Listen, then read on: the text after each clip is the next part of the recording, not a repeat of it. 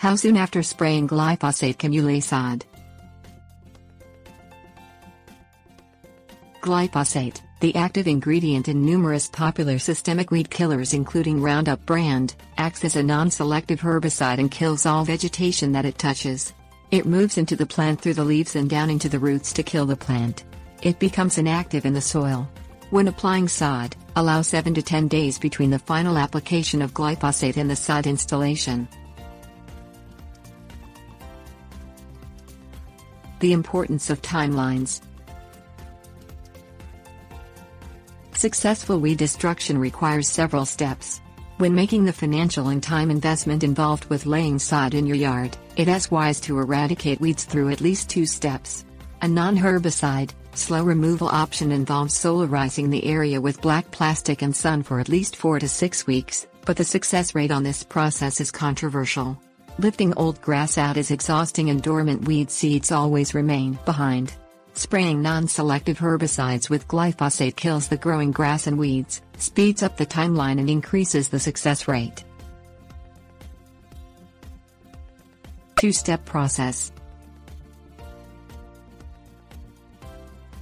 1 week prior to applying the herbicide, water the area to be treated to encourage plant and weed growth.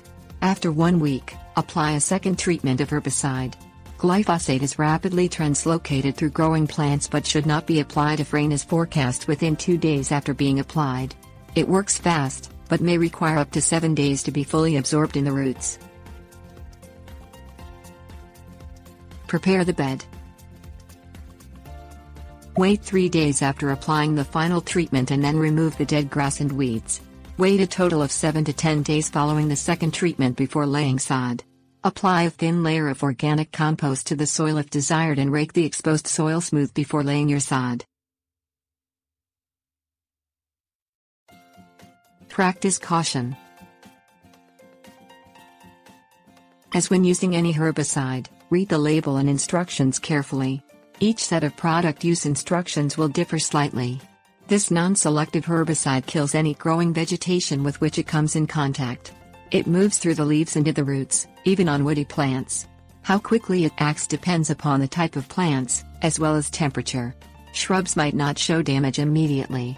Don't spray on a windy day to avoid herbicide drift, and don't spray near water. Keep children and pets out of the area until the spray has dried.